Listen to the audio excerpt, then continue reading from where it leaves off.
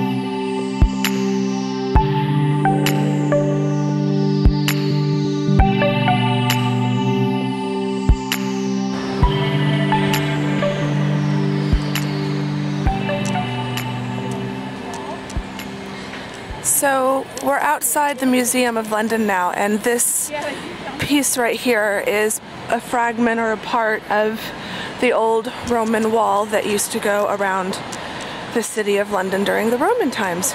And those shadows are us. Lots of history. And then that's the Museum of London where we just were.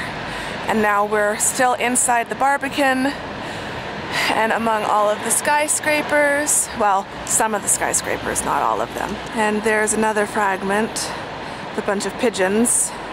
Lots of layers of history, one right on top of the other. It's what I love about the city. I think this is one of my favorite parts of London. From the Roman era to the modern era and everything in between. Oh, and there's the dome. That's the dome of St. Paul's Cathedral. So we're really close to that as well. Walking through the Barbican, and this building here is new since I've been here. They were finishing up that one, and that looks completely done now. So lots of construction in this area. And the Barbican is a residential area, so these are all down there, and along here are all flats, people's homes. So all up there is where people live. It's really cool. And then inside the Barbican, kind of on the other side of all this, so these are all people's front doors. So you have to kind of be quiet when you walk through. And then it goes up there. And then there's also a cinema and a theater and a bunch of restaurants and a museum space in here as well. Doctors' offices, schools, a church. So you almost don't have to leave the Barbican if you don't want to. There's a grocery store connected, so it's pretty cool, but also very, very, very expensive. But it's beautiful. If you've got the money, it'd be worth it. And then this is the other side. So over there is where a lot of the cultural stuff is. But then you've got the fountains. In the summer, this area is gorgeous and really beautiful on a nice day to sit outside. And then you can see there's two of the towers, residential towers.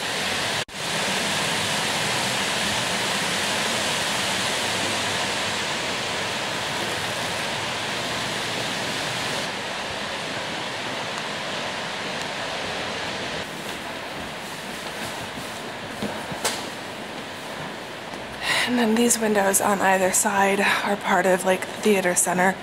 There's some rehearsal rooms around here. I know there's also an arts school here, I think Guildhall, if I'm remembering correctly. Lots of tunnels. You do get lost the first couple times you attempt this. But my friends live just past that corner a bit, so I cut through here a lot to get to St. Paul's. Yeah, it's the Guildhall School of Music and Drama, which I think is where Matt Smith went to. And now we're back on ground level, so we were up in there and now we're down on the street. And this is where we're going for lunch, and I'm so excited. This is one of my favorite restaurants.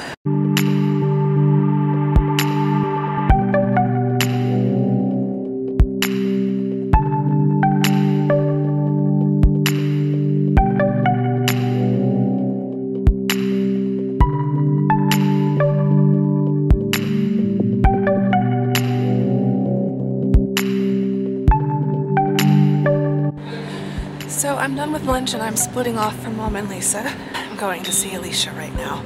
I've stayed here a few times with them and also kind of was a house sitter briefly the last time Mom and I came to visit. They were still in Arizona, and so Mom and I stayed in their flat and looked after their cat Sheba for about a week. I know this area really well. It's probably one of my favorite areas in London. I could never afford to live here, but I wish I could.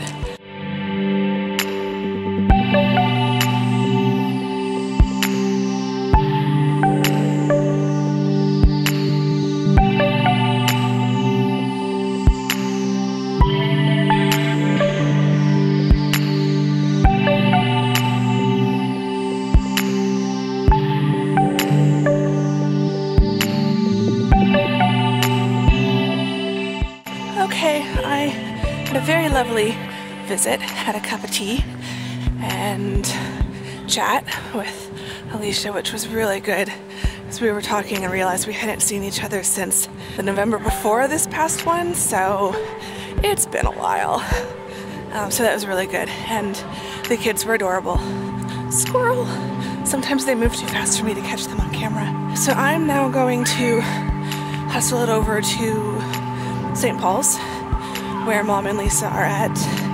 Sun's going down, but it's only like 4:15. I don't know, there's something about this neighborhood, I think, because I've spent so much time over here that it just feels more like home, if that makes sense.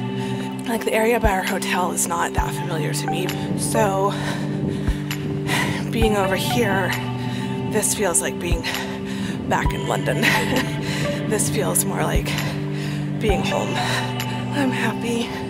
My stomach's still not feeling that great, but I'm happy, so. Yay! Christmas lights! We're gonna go back up the way we came.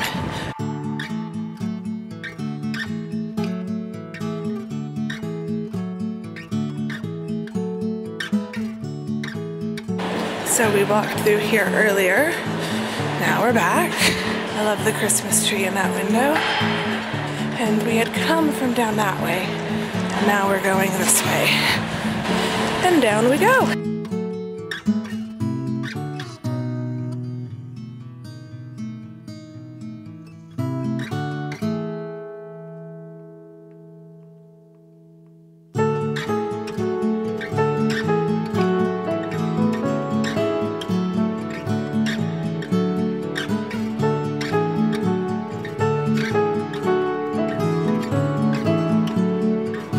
Decided to try to stop at Holland and Barrett. I know there's one up around the corner here, so I want to try to get something to help my stomach. Fingers crossed they have what I'm looking for.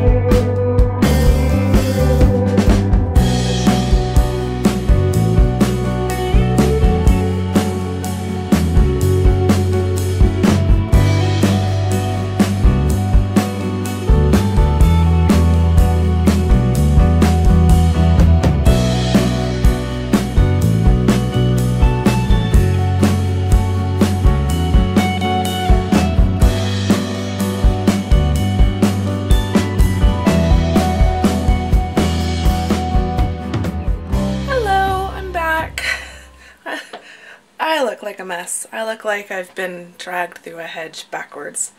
My hair just gets all these little fluffy bits when I'm out in the cold, humid weather. Anyway, I'm talking nonsense. So yeah, so we had a great day. But yeah, the Museum of London was really cool. Oh, I saw the, oh, they're back. I'm vlogging. Just FYI. I saw this really cool exhibition at the Museum of London that I wasn't allowed to film in, but it's on the Great Fire of 1666, and it was really cool. And then the rest of the Museum of London was really cool. I tried to do a kind of quick race through it, and then seeing Alicia was fun, and then St. Paul's, it was dark so I couldn't get a ton of really great shots. I'll go back over there to show you guys better. It's 8:45, so I'm probably going to get a bit cleaned up and then try to do some editing and then go to sleep. I was up till 12:30 editing day 1, which was the travel and arrival vlog. So I can't do that again because I was really tired this morning and then throughout the day, so I need to go to bed before midnight tonight. I will see you all in the next vlog, and I hope you all are doing well, and thank you very much for watching. Like, comment, subscribe, all that good stuff, and I will see you all soon.